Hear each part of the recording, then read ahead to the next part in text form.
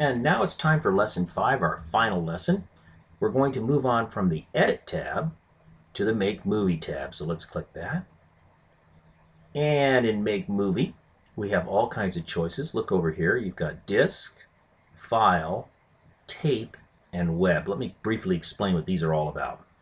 Disk would let you make a DVD, or if you have a Blu-ray burner, if you're lucky enough to have that, you can make your own Blu-ray high-definition video compositions and play them back on your player. You can make your DVDs, of course, and play them back on a standard DVD. File. When you click on File, what that's going to do is let you choose from a whole host of video file formats. MPEG-2, Real Media, AVI, DivX, Flash Video, all kinds of choices here. And you can do all sorts of standard settings like 720p HD or 1080i, whatever you want to do, or custom settings. You can create your own. The tape button here, I'm not going to press that because it'll try to initialize. That means you have a FireWire connected camcorder with a tape inside of it, and you're going to offload this composition back to digital tape. Probably not many of us today are going to be doing that.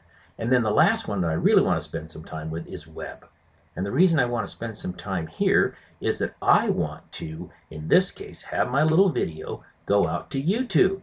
And look at this. It's already preset to go out to Yahoo Video or YouTube. I've selected YouTube. I can select the quality level. I want the best quality. And then you can simply say create, click the create button, and it's going to automatically roll me over here.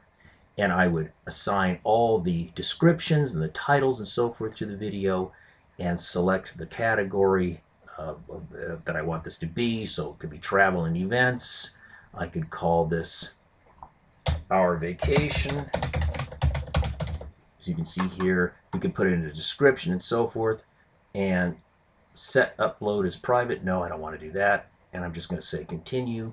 And then I would log into my user account or my YouTube account and upload the file. So that's really, really easy. Or, again, as I said before, I could just output this to a file. Maybe I'll make it an MPEG. Maybe I'll make it an MPEG. I know that the source here is good enough quality to be, say, a 720p HD. It'll automatically set up all the settings for me. And then all I have to do is click Create File. And it's going to go off now. Look over here. It's going to say, where do you want to put this file? So I'm going to go Documents. I'm going to go to July 2010, my Pinnacle review here, and I'll just call this Final Movie. Going to be an MPEG-2, which is a really nice quality. And then it's going to start making the movie. Look over here where it says Make Movie in Progress and the little kind of thermometer bar, and that will show you how things are going. Over here, it talks about the number of frames in your video and the progress of writing those frames to video. And when this is all done, we won't take time right now to go wait for this, but when this is all done, you have a video file, or as you saw before, I could have uploaded this to my YouTube account if I had wished to log in. So that's it. Again, I have just touched the barest surface levels of what this program can do. It can do so many wonderful things for you. I encourage you to take a look at all the Pinnacle Studio offerings. There's 3 different offerings. I happen to be using the Pinnacle Studio HD 14, Rev 14, as part of the Ultimate Collection in this case. But I encourage you to check these programs out. They're a great value for what you get. Thanks a lot, folks. This is Ralph Bond. See you next time.